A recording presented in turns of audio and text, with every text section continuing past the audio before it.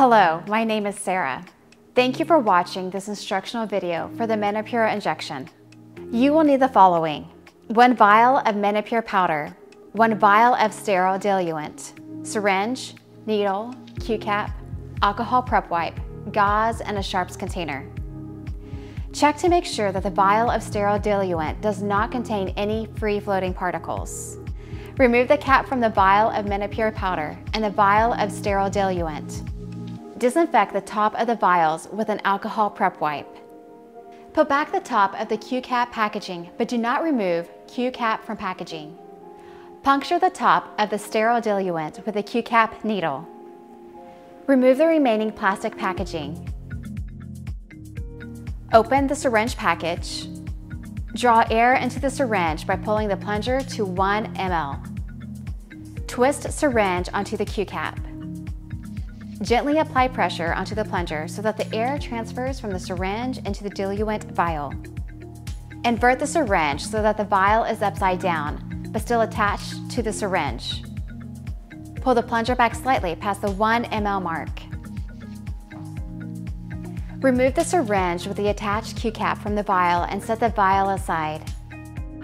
Insert the Q-cap into the rubber stopper on the vial of Menopur powder and release the syringe's content into it by pressing on the plunger. After releasing all the liquid into the vial of Menopur powder, gently mix the contents until the powder dissolves. Do not shake the vial. If your dose is more than 1 vial of Menopur, repeat this process using the solution in the syringe to mix up to 5 more vials of Menopur. Invert the syringe without removing it from the vial and pull the plunger back until all the contents from the vial transfer to the syringe. Once finished, remove the syringe from Q-cap and the vial and set it aside. Remove the needle from its packaging. Twist it into place on the top of the syringe. Hold the needle upright and remove the cap.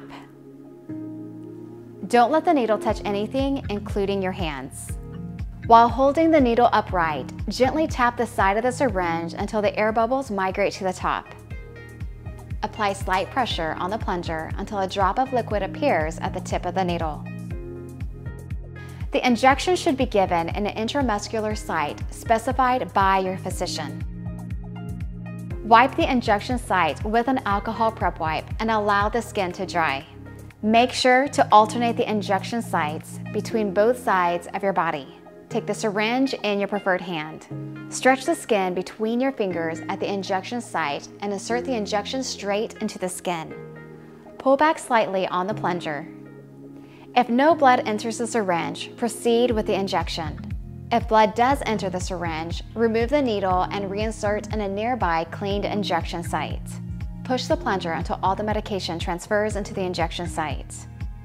Gently remove the needle and apply pressure with the gauze. Dispose of the used syringe into the designated sharps container. Thank you for watching our MedEd video.